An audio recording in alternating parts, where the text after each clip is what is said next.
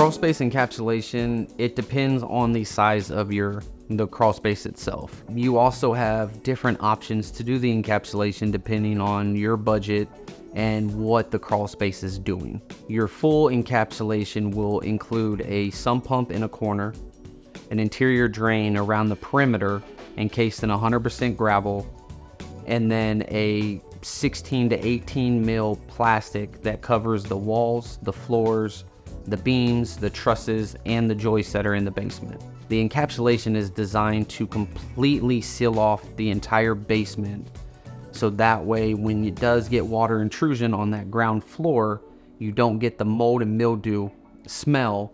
And also what it does is it helps keep the joist that's exposed dry, so they don't rot, they don't twist, they don't crush over time.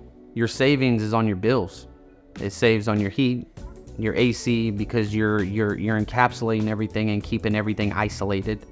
It helps with the structure. It helps with the joist that's underneath it.